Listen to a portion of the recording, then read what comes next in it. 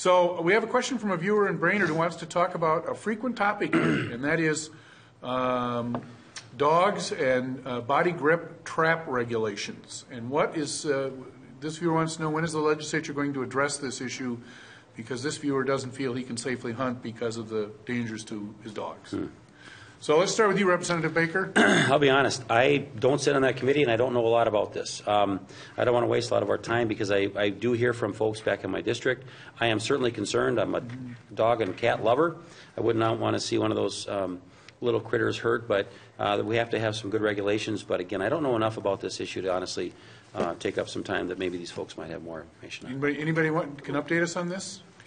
I used to chair the committee, and I very much agree with the person that we need to do this because, again, those are indiscriminate. They'll kill dogs and cats, and I think the thing I'm hearing this year, we've been visited this last week by groups that were very concerned about the Humane Society things, and one of the issues related to that is prohibiting trapping on private property unless you get permission to do so. Because the nature of these traps, people are afraid to have their dogs out sometimes on their own property because posting it, well, you can post it and they're not supposed to do it, but I think we should have it where you have explicit permission to get to place traps on that. But the body gripping traps are particularly deadly for dogs. Any other thoughts on that? Well, I think at the end of the day, if you have someone that has approached a property owner and has asked for permission to go on their property, the idea that it has to be in writing, I don't think that that's probably totally realistic. At the end of the day, you get the permission from the owner. If the game warden happens to ask someone if they have permission, and they say yes, and if they aren't sure they want to believe it, obviously they can always go check with the landowner at that point in time, and so I think that I don't expect, let me put it that way, that there will be any of those bills probably coming through this year.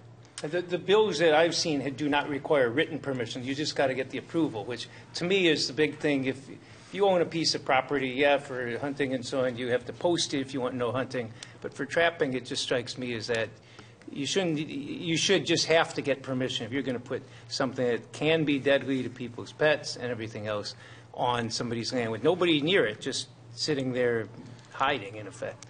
I agree with you, John, and I'm a little surprised that this is one of those issues that lingers. Yeah. I've sat on the Environment and Natural Resources Committees now for 6 years, and we haven't heard any bills this year on it, and yet I know people are concerned about it. I can consistently hear comments like your viewer, and sometimes I wonder how that keeps lingering, because it does seem to me that if you're going to set a trap on my land, I want to be able to give you permission for that. I might allow it, but I think it's only appropriate that I have that right to give the permission.